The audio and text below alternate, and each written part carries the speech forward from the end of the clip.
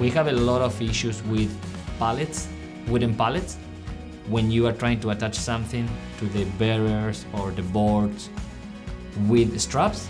So if you don't do it in the proper manner, with the right angle on the wood, on the strapping into the pallet, you have the likelihood of the board coming off.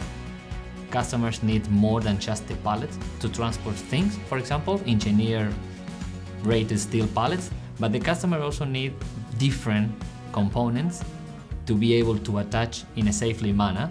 If an engine, a shaft, whatever they are attaching to the pallet, we need to provide some certified engineered solution. It needs to be strong enough to transport the thing.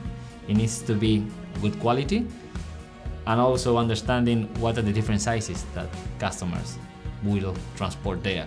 We'll often design, then build a prototype, put it into the field, go out, see our customers, load up the item, whether it's a pump or an engine or whatever that might be, as a one-off, get the feedback from the guys who know the most, they're the people who handle it, and then take that back to our designers as well, customise that solution, so we're on a continuous improvement process. So that is why we came up with the solution of a systemized solution. It's not just the pallet, we also engineer bolts.